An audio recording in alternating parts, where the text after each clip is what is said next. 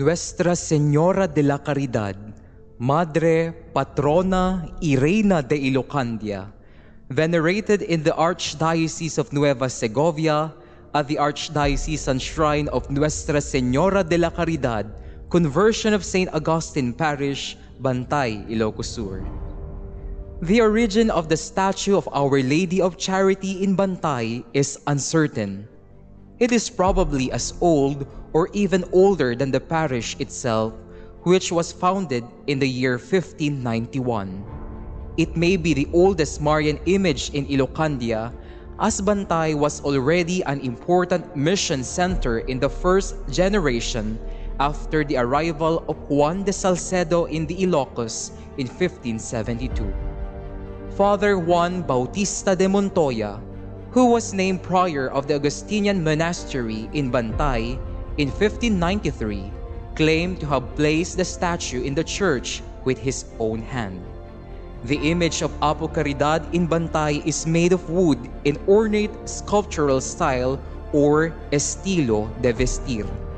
The unusual sculptural style of the image are the extra long neck and enormous eyes. The Virgin is venerated at the main altar of the Church of Bantay. She is shown holding the Niño Jesus with her left hand. Her right hand, or the so-called the benevolent hand, is open, as if to shower favors from her Son upon her devotees. As a distinctive mark, she wears around her waist a correa, or the Augustinian cord, and an apron, or delantal, as a symbol of servanthood.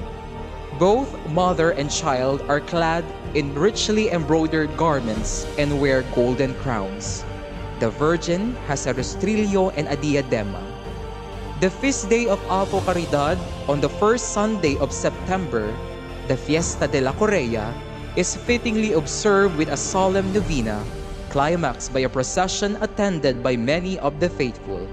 It can be said that the devotion to the Blessed Virgin Mary was introduced in Ilocandia through the evangelization work of the Augustinian missionaries. On January 12, 1956, the image of Apo Caridad was canonically crowned by the Apostolic Nuncio Egidio Banyosi. The Archbishop Santiago Sancho proclaimed her as Queen of Ilocandia, comprising the provinces of Ilocos Sur, Ilocos Norte, Abra, and La Union. Our Lady of Charity has showered innumerable favors among the Catholics of the Ilocos provinces, saving them from imminent dangers and helping them in their needs.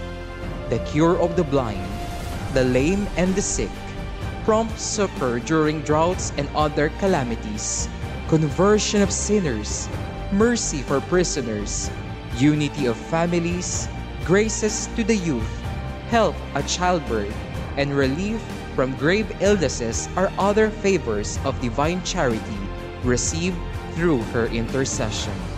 Nuestra Señora de la Caridad, Madre, Patrona y Reina de Ilocandia, ikakaasi na kami.